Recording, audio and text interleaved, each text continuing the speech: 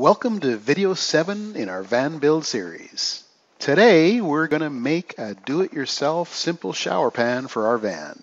It will be small, approximately 17.5 inches by 27 inches with 5-inch sides. We're planning on using, number one, we're going to need to buy a sink drain, about $42. We will repurpose some 3/4 inch plywood. We're going to buy a small piece of 1/4 inch birch plywood, about $20. We will need some wood glue, about $10. A few Craig 1 1/4 inch pocket screws, about $1. 1 can of Flex Seal liquid rubber, $20, and 1 tennis ball. Whoa. A tennis ball? Yep. Now you got to watch.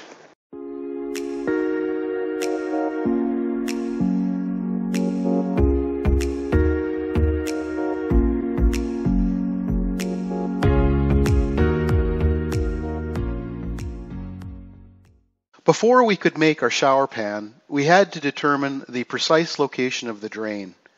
This involved climbing under the van to take a look at the ladder frame structure and then choose a suitable location. Well, we have a hole. Well, kind of committed. This van had a previous life. We wanted to ensure any exposed metal was addressed prior to covering it with a shower pan.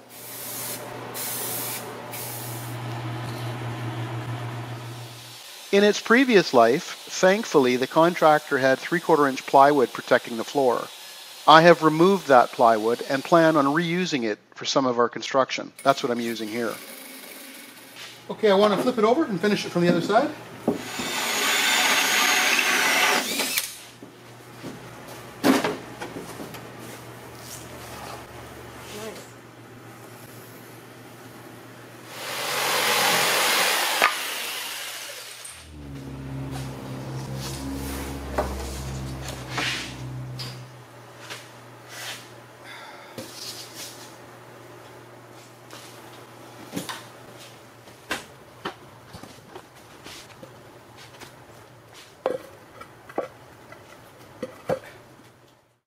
When selecting your drain, make sure you choose one without an overflow.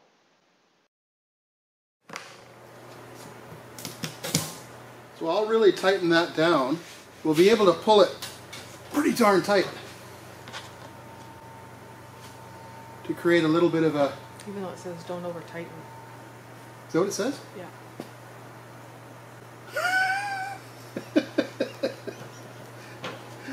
Okay. Well, any suggestions? I could go to a thinner material.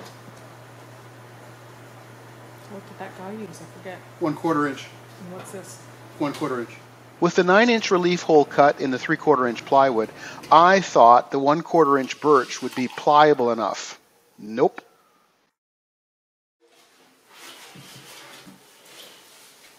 Time to add a little persuasion.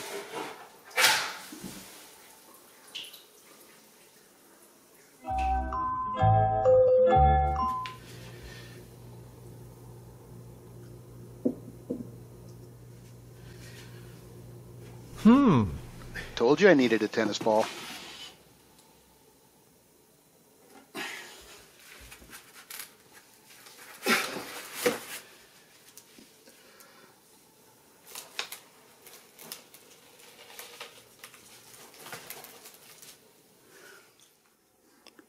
So what are your thoughts? I think it's dented. So maybe it'll work? Maybe it will. Okay, so we'll come back in... How many days do we leave it, do you think?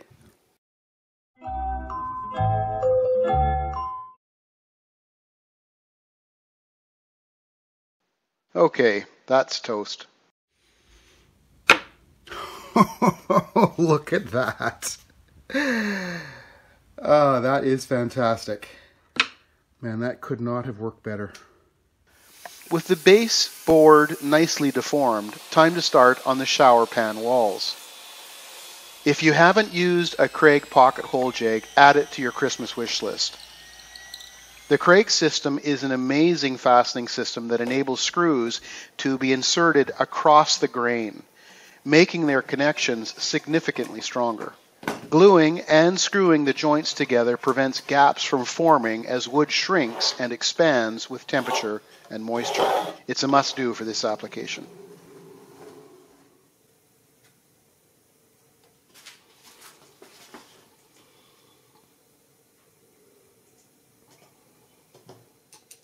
Craig screws are self-tapping and have a wide washer head to prevent screwing too far into the material.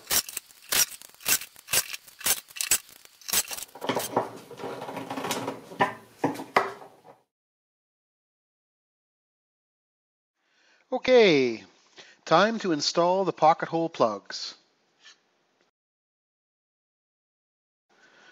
Okay, now these are too long. How do I make this fit? How do I shorten 25 plugs? Well, let's try setting up a cutting jig on the radial arm saw.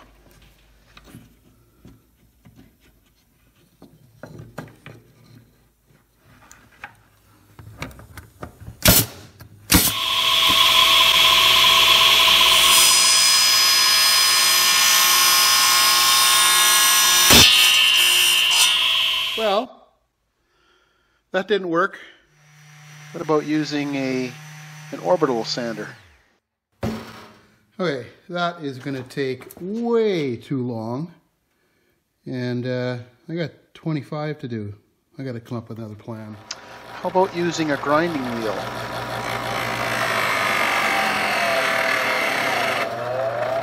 Oh, that works.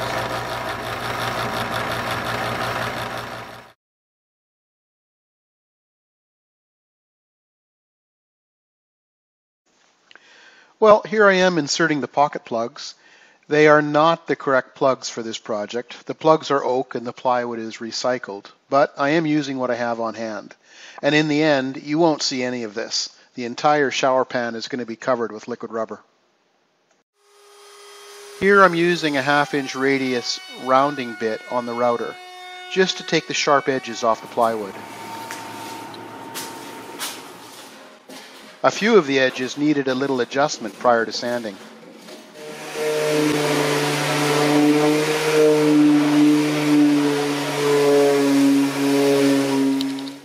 Well, the first bit of sanding is done. I'm quite impressed how this came out. If I was to do this over, I wouldn't use recycled plywood. This is just a sign of plywood that obviously has had a life, and it's going to take more time from me in order to use plastic wood filler to bring this back to an area where it's, you know, just about ready to cover in liquid rubber. These came out extremely well. A little bit of filler will fill up the small little voids.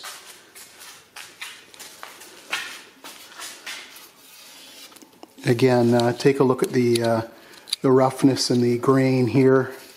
Very smooth down there, but a little bit of filler will look after it. Okay, I want to use a little inside corner molding to ensure water doesn't collect against the sides of the plywood. I don't have any handy, so I'll quickly make some from a scrap piece of spruce.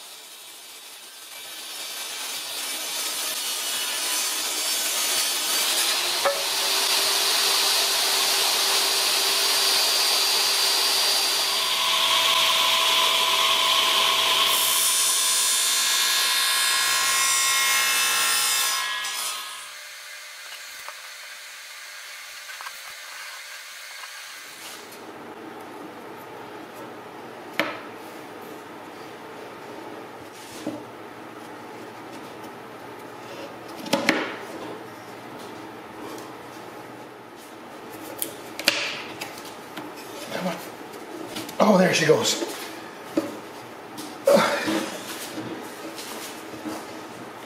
Oh, that's it.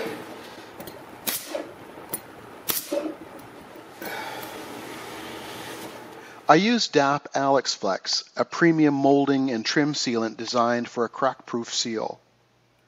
I wanted to fill in any cracks in the wood prior to applying the Flex Seal product. Okay, that's probably way too much.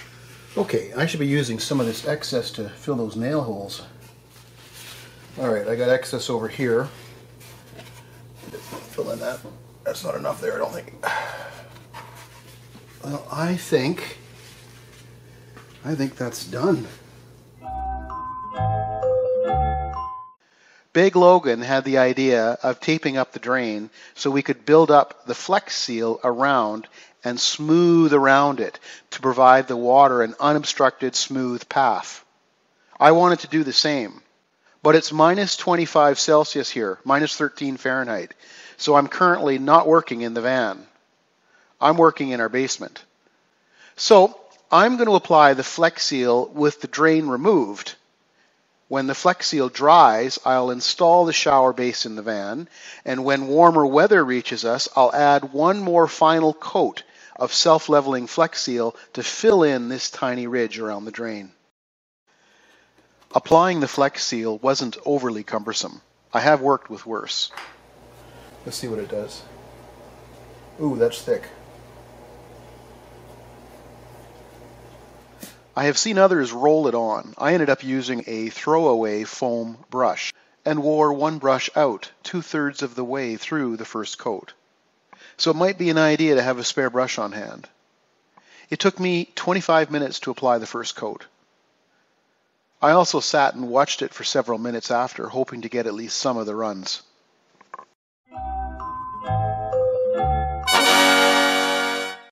With the shower pan finished and the flex seal fairly cured, we can now install it. Here I'm ensuring that I have tape on the face of the drain, but the edges are left bare to ensure the flex seal liquid rubber can self-level right up against the drain edge. To be clear, this is not to prevent the shower pan from leaking. That's already been looked after with the 2 coats of flex seal liquid rubber and the rubber gasket on the drain itself. This last little touch is just to remove the chance of any water pooling next to the drain lip.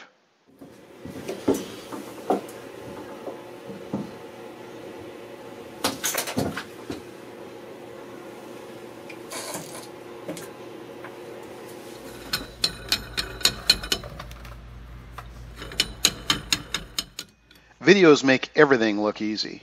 This actually took a fair bit of time and was fairly awkward working in the limited space. I have this drain installed and I've removed the extension pipe here. Okay, I'm not installing this right now. I'll be cutting this to length at a later date. But I wanted to show exactly where it is and essentially where I'm going to be putting the gray water tank, which is right over here. So that's going to be coming up in a later video, and I'll be cutting this down to size and running the piping and so forth. As I shared earlier, here I am adding the final bead of flex seal around the drain to build this area up 1/16 of an inch. Since this product is self-leveling, when it does dry, it should be almost flat.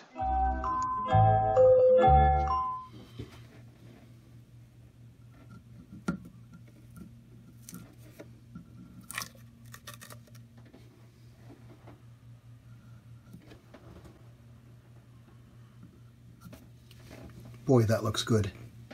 Yeah, I'll leave that down. That's awesome. That is just awesome.